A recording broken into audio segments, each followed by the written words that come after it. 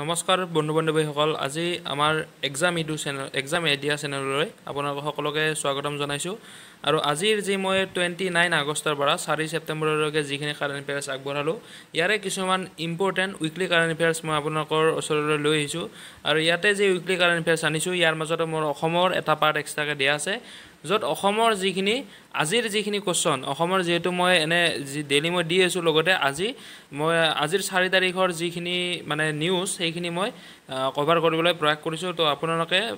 চাই যাব ভিডিঅ'খিনি আৰু লগতে যোনে যোনে ছাবস্ক্ৰাইব কৰা নাই তেওঁলোকে চেনেলটো ছাবস্ক্ৰাইব কৰি দিব আৰু যাতে এই ভিডিঅ'সমূহ বহুতে চাব পাৰে তাৰ বাবে আপোনালোকে যিমান গ্ৰুপ আছে বা যি ছ'চিয়েল মিডিয়া ইউজ কৰে তাতে আপোনালোকে শ্বেয়াৰ কৰি দিব যাতে আগন্তুক এক্সামৰ বাবে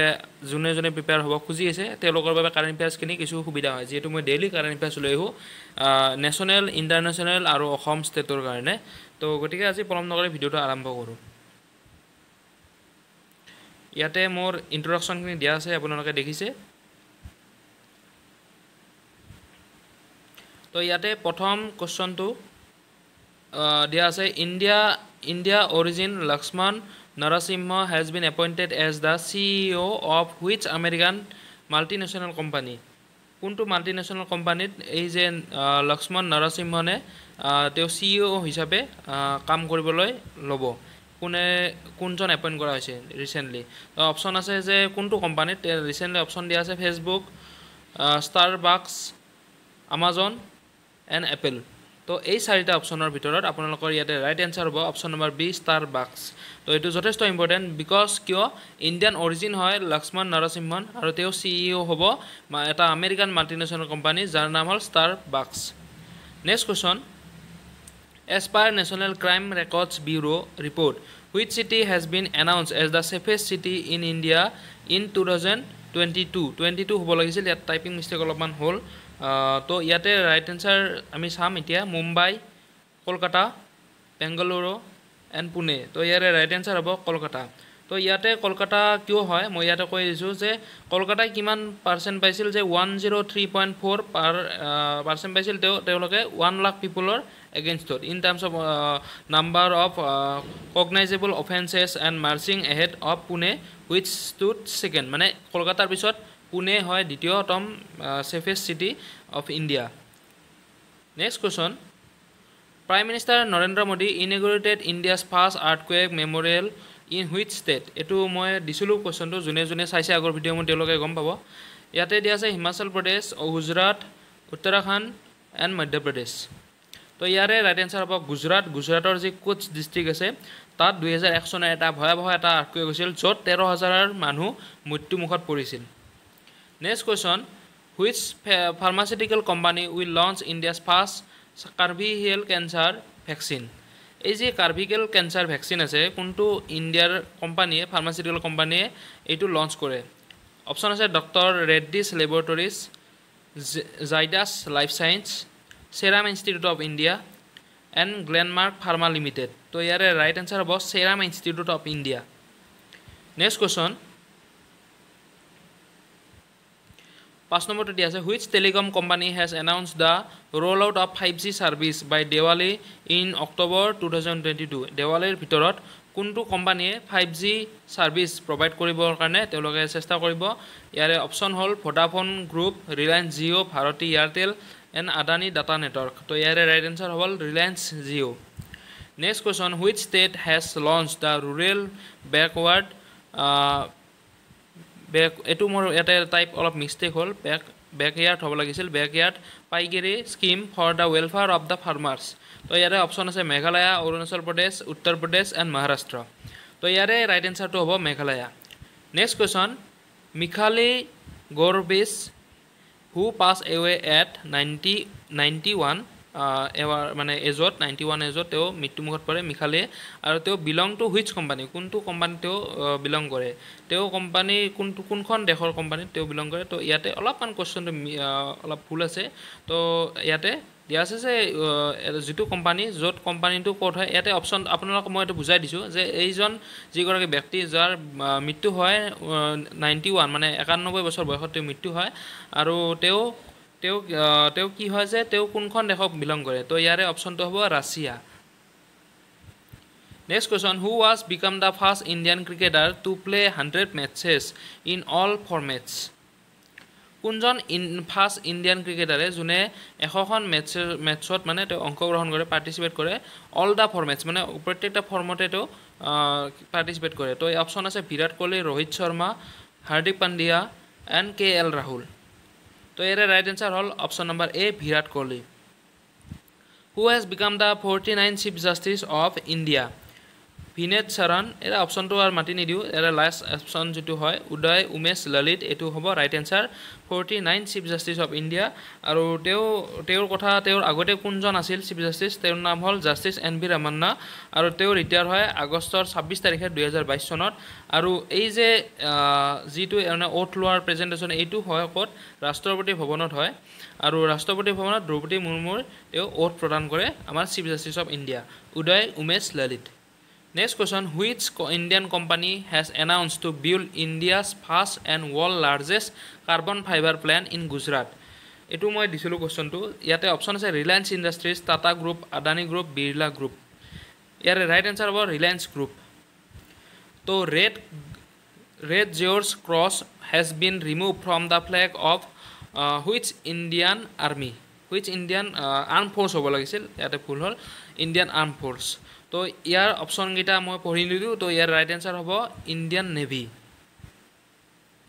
ইণ্ডিয়ান নেভিৰ বিষয়ে আমি কিছু কথা জানো ইণ্ডিয়ান নেভি ফাউণ্ড হৈছিল কিমান চনত ফাউণ্ডেড ইন 26 জানুৱাৰী 1950 আৰু ইয়াৰ মটো হ'ল সাম নো বৰুণা তো এই যিটো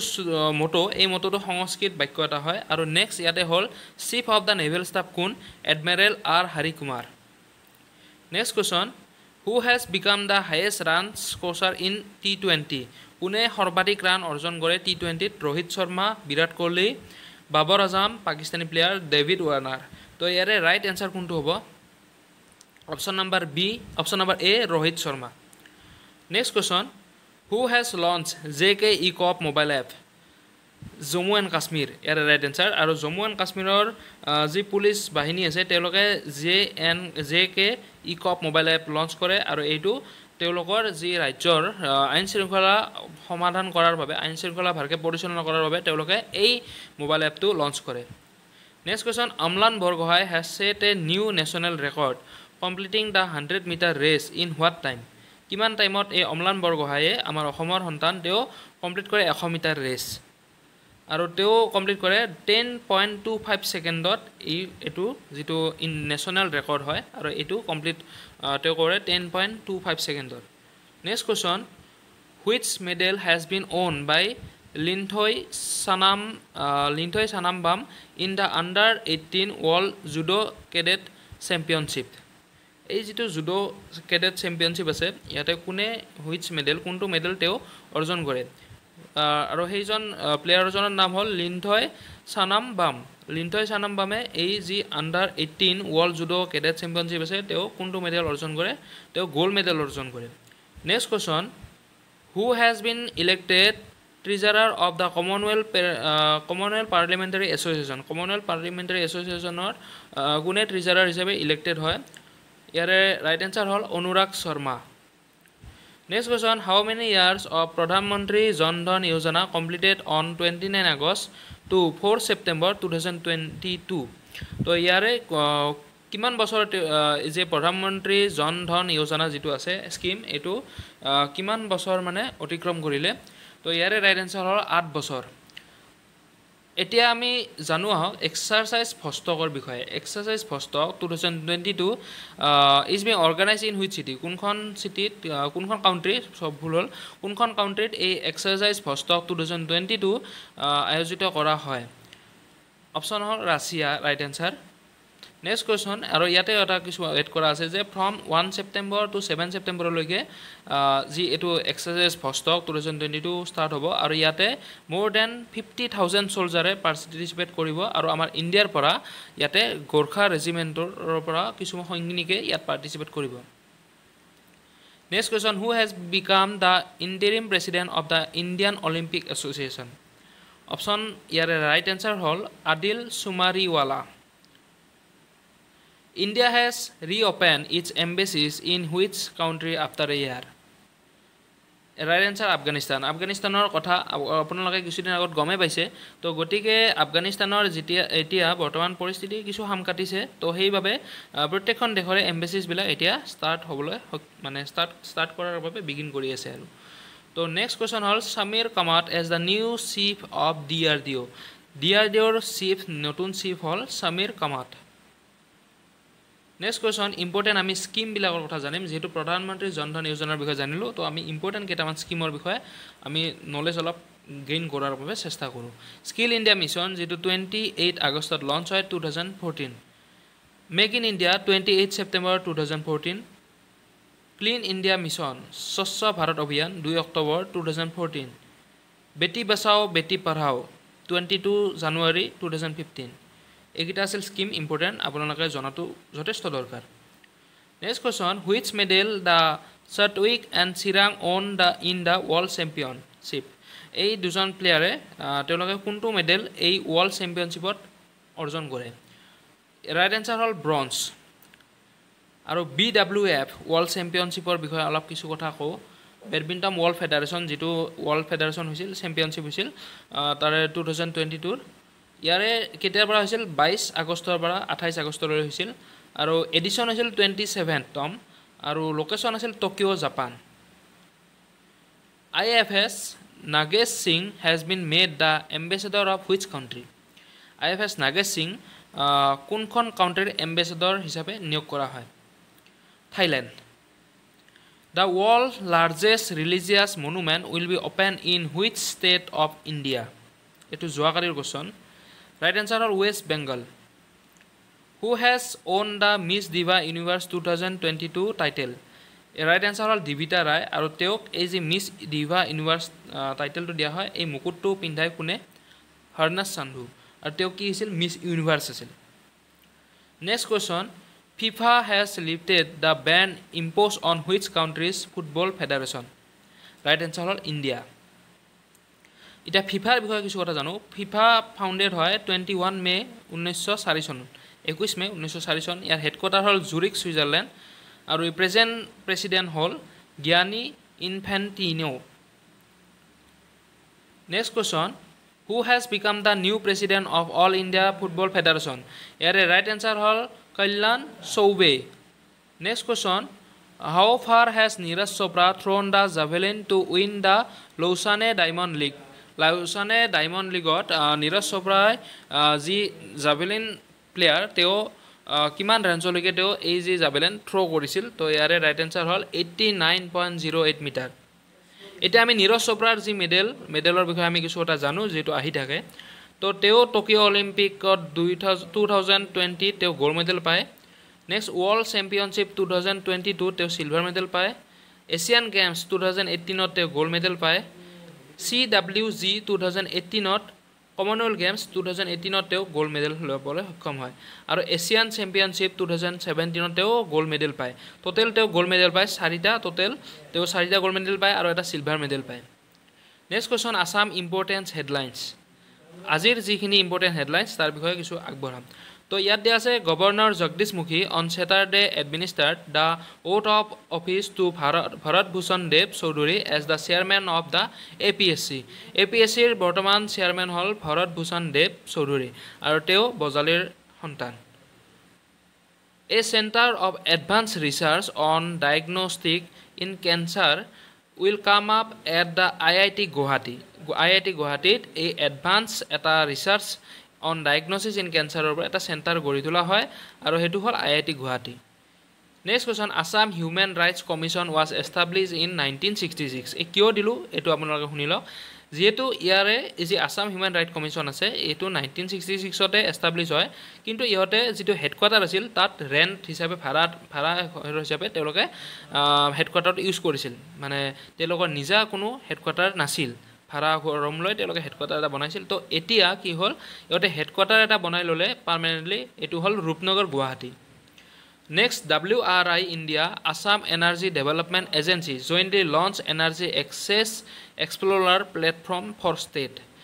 এই WRI ইণ্ডিয়া আৰু Assam energy development এজেন্সিয়ে jointly launch কৰে এনাৰ্জি এক্সেছ এক্সপ্লোৰাৰ প্লেটফৰ্ম আৰু ফৰ ষ্টেট আমাৰ অসমৰ বাবে Next question. Assam's Kisong Bharali Das won 2 medals, a gold and a bronze, in the just concluded International Art Science Olympiad 2022 held virtually in Osta, Italy. এই যে ওস্তা ইটালীত যি virtually আয়োজিত কৰা হৈছিল ইণ্টাৰনেশ্যনেল আৰ্ট ছায়েন্স অলিম্পিয়াড, তাত তেওঁ 2টা medal অৰ্জন কৰে, এটা হ'ল গোল্ড আৰু এটা হ'ল bronze. Next question. Dr. Moidul Islam Bora Memorial Literary Award 2022 has conferred on Writer Translator Sahitya Academy Award winner Diganta Biswa Sharma. তো দিগন্ত বিশ্ব শৰ্মাই Moidul Islam Bora memorial literature award 2022 লাভ কৰিবলৈ সক্ষম হয়। আজি last question. The second addition of Assam Duhita সুধলতা Duwara the Bengali version of the English book written by Dinesh Chandra Sen on the life of the first Assamese women graduate সুধলতা Duwara. সুধলতা Duwara হ'ল first Assamese women graduate আৰু তেওঁৰ লাইফৰ ওপৰত এখন কিতাপ, যিখন ইংলিছ ভাৰ্চনত যিখন লিখে Bengali version of the English book, মানে বেংগলী ভাৰ্চনত লিখে ইংলিছ বুকখন, য'ত তেওঁ কোনে লিখে, দীনেশ চন্দ্ৰ সেনে লিখে, আৰু এইটো ছেকেণ্ড এডিশ্যন আছিল, আৰু কিতাপৰ নাম হ'ল অসম দুহিতা সুধলতা দুৱৰা। তো আজিৰ এইখিনিয়ে কুৱেশ্যন আছিল, 7টা আছিল আজিৰ কাৰেণ্ট এফেয়াৰ্ছ অসমৰ, আৰু বাকী মই যি উইকলি কাৰেণ্ট এফেয়াৰ্ছৰ ৰিভিজন এটা কৰি দিলোঁ ইণ্টাৰনেশ্যনেল নেশ্যনেল, আপোনালোকে চাই কেনেকুৱা পাইছে, যদি গৈছে আপোনালোকে শ্বেয়াৰ কৰক, ছাবস্ক্ৰাইব কৰক আৰু লাইক কৰিব। লগতে আপোনালোকে যিখিনি মই কুৱেশ্যন দিছোঁ এইখিনি প্ৰেক্টিছ কৰি বা বহীত লিখি থ'বলৈ প্ৰয়াস কৰিব। আৰু এইখিনি যদি আপোনালোকে নোট পাবলৈ বিচাৰে, যিহেতু মোৰ টাইমবেলত দিয়া আছে PDF নোট বুলি, গতিকে আপোনালোকে যদি ল'বলৈ বিচাৰে আৰু এইটো ফ্ৰী হয়, গতিকে আপোনালোকে মোৰ টেলিগ্ৰাম চেনেলত জইন কৰিব পাৰে, তাত আপোনালোকে এইখিনি সময়ত পাই যাব। আজিলৈ এইখিনিয়ে, ধন্যবাদ।